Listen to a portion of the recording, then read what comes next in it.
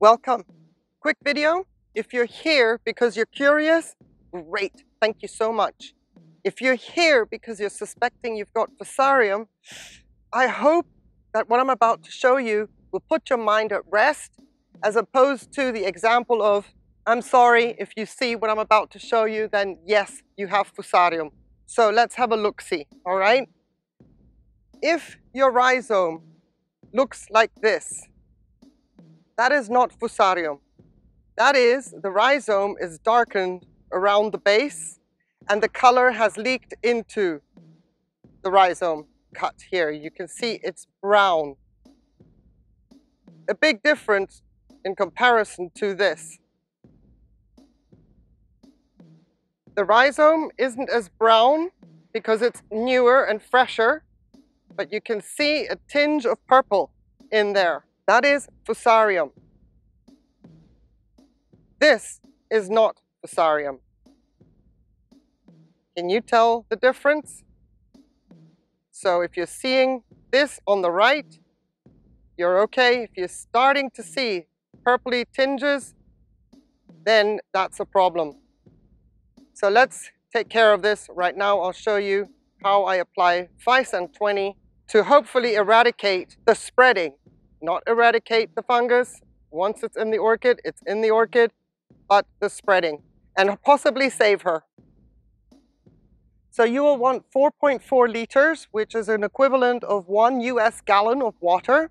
In my case, it's reverse osmosis water because my mains water is so bad that I cannot do that to my orchids. I have to use reverse osmosis water, so just any clean water that you would normally use. 1 tablespoon, I'll put the equivalent up for Europe and the rest of the world with regards to quantities. 1 tablespoon of Physan 20 into 4.4 liters or 1 US gallon of water. And you will want to soak your orchid in that for 20 minutes.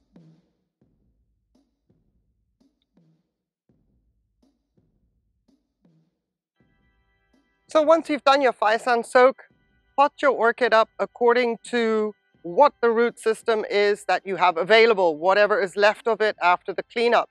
I have one example here with roots that are pretty long. They were growing in the other pot prior to cleaning this orchid up and cutting into the rhizome and discovering Fusarium. So I have a semi-hydro setup, but I've put the orchid much lower in the pot to increase the humidity around the base. I also applied cinnamon to all the cuts, and here we have the roots still somewhat with plenty of air around them, plenty of humidity in the reservoir, and from now on, this piece will get quite a bit of calcium, magnesium, and seaweed to be able to absorb it because it's got roots.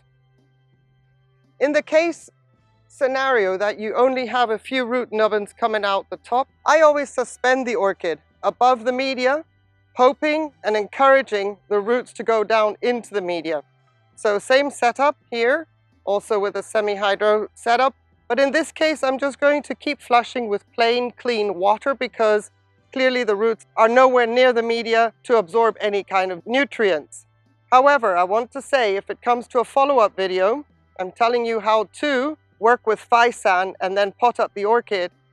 I bashed the roots in the handling of the orchid, so there's no guarantee that these roots are even going to progress. Any follow-up videos, if the roots have stopped growing, I want to really make it very, very clear that they will have stopped growing because I damaged them, not because of the treatment with the Physan and not because of the setup. All right, so I'm hoping that they will continue to grow, but if not, and we make any updates, that is the reason why I damaged the root tips, which is very, very unfortunate. The third example I have here is a piece with absolutely no roots whatsoever. We soaked it as well, treated the cuts with cinnamon, but it is now in a very, very humid environment at the base of the orchid, and that's how it's going to stay to avoid any kind of evaporation, dehydration from the transpiration through the leaves. There is no guarantee that this is going to work either, seeing as there are absolutely no roots to work with. We can only give it a go, test it out, and let's see if there's enough energy based on all the growths that it has for it to push out a tiny growth somewhere and another little root system.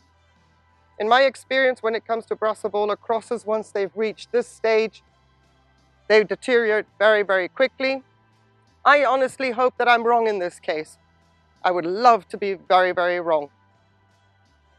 From here on in, if your orchid does have Fusarium, and we've come to this stage, you want to put it into good light, no direct sun, but you want it to have good light so that it can continue to photosynthesize, get those sugars going so that it can possibly increase with the root production. But absolutely no direct sun. Should it be in an area that gets very, very hot, get it out of that area as well. Keep it a little bit more on the intermediate cooler side. Anything and everything you can do to prevent the transpiration and dehydration through the leaves, that is the best practice from here on in. Having said that, I hope that you don't have Fusarium. I hope that it clarified seeing the two different rhizomes, what looks like Fusarium and what isn't Fusarium. And I hope that it turns out your orchid is Fusarium free. That was the point and exercise of this video. I hope that it was helpful. Also seeing the different ways of potting up an orchid, if you've got roots, if you've got absolutely no roots, and if you've got just a few little root nubbins coming, encouraging them to go down into the media. Any questions you might have, please leave them in the comments below. This is early days now. This is going to take quite some time, but I will be updating sporadically in the coming months. I appreciate your time. Thank you so much for being here. Have yourselves a wonderful day. Please stay safe and take care. Bye.